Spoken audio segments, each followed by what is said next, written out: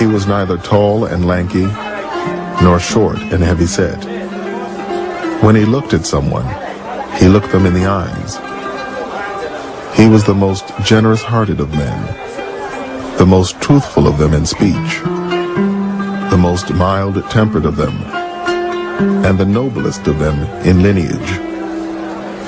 Anyone who would describe him would say, "I never saw before or after him the like of him."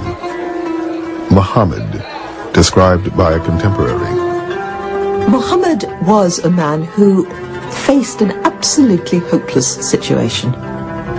There was a whole continent, virtually, of people killing one another in an endless, hopeless vendetta, going down a chute of violence and warfare, feeling that society was coming to an end and had no hope. He gave them hope, single-handedly. In a space of 23 years, he brought peace and new hope to Arabia and a new beacon for the world. Islam, the religion Muhammad first brought to Arabia, now claims 1.2 billion followers around the world.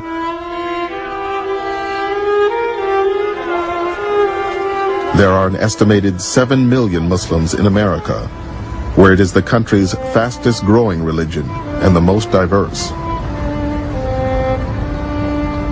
Like America itself, the Muslims in this country come from all over the world. They have a common bond, not only in their religious faith and in their mosques, but in this story of Muhammad. They all look to it. This is the source of how to behave, of how to be a constructive citizen, of how to be a good parent, of how to be a good child, of how to seek knowledge and truth. These are values that are expressed most clearly for Muslims in the story of Muhammad. In the Quran, Allah says that Muhammad is the best example of behavior for you. And that's what he is, the guide for the way we deal with each other, and when we're in a position of authority, how we attempt to implement justice and law. The Prophet Muhammad, he asked the question to people around him, do you love your Creator? Serve your fellow man first. What does that tell you? It tells you, forget about all this intellectual, yeah, I love God and this and that. If you're going to, forget about talking the talk, walk the walk. You want to serve God, serve people. What more noble way to serve people than to risk your own life to save them?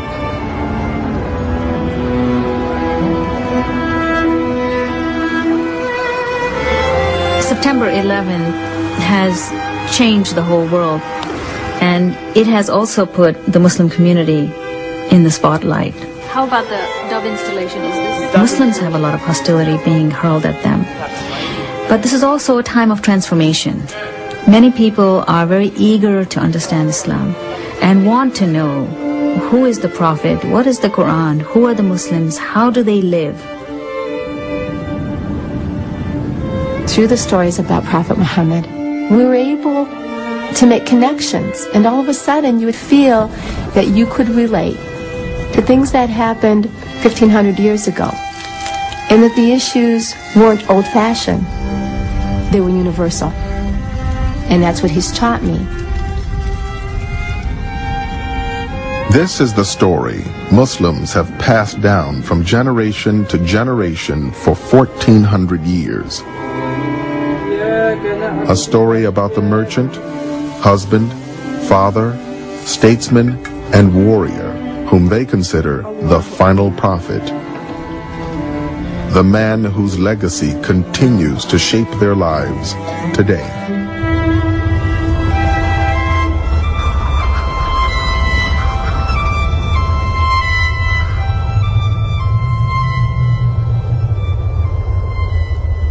The life of Muhammad is, even in its details, probably better known than any other major religious figure before modern times. His followers made careful efforts to record memories that they had of things that he had said and things that he had done. Many of these traditions may have been made up later on, but at the core, there seems to me to be little reason to doubt that there is a picture and a portrait of a living man. According to Muslim sources, Muhammad bin Abdullah, or son of Abdullah, was born in the year 570 in the city of Mecca, in what is today Saudi Arabia. A poet of the times described Mecca as a place where winter and summer were equally intolerable. The world into which Muhammad arrived was a brutal one, defined by hunger, violence, and tribal warfare. You could not exist without your tribe. An individual in this dangerous world had absolutely no chance of survival. And that meant that the tribe had become perhaps the most sacred value in Arabia. It's a society that's based on the idea of vigilantism, that if somebody attacked my clan, then I have a right to go and attack anyone from his clan. They saw justice as taking revenge. The Arabs of the 6th century had no written code of law, no common religion, and no central government. In this dangerous world, Muhammad had the good fortune to be born into Mecca's powerful tribe, the Quraysh. But his father died before he was born, and his mother died when he was only 6. His uncle, Abu Talib, was left to raise the young orphan. He surely had to have worried about his future, what will he be? And so he must have been a very introspective child.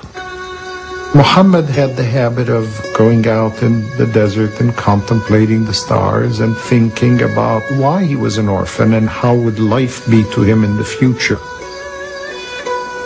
Orphans were marginal people, and he felt very, very strongly identified with the poor and disadvantaged for the rest of his life. The Mecca of Muhammad's youth was both a religious and a commercial center, located at the crossroads of 2 major trading routes. Pilgrims came from all over Arabia to worship the hundreds of idols that surrounded the Kaaba, an ancient shrine in the heart of the city. The Kaaba was surrounded by a sacred area where fighting was not allowed. The commerce generated by the pilgrims made it possible for a young man in Muhammad's circumstances to make a living in the markets of Mecca. Soon, Muhammad began acting as an agent for wealthy merchants, taking their goods on caravans throughout Arabia. These journeys exposed him to a variety of other tribes and communities and a range of new ideas. He probably learned the differences that exist between different tribes, people speaking different languages. He encountered Christians and Jews and learned from them what their faith, what their religion, what their cultures are. Muhammad would have become aware that for the Jews and the Christians, the Holy Scripture was very important. Both got scriptures in which God had sent a sacred message to prophets. And this was a way in which people could relate to the divine. When Muhammad was about 25 years old, he had a major change in his life.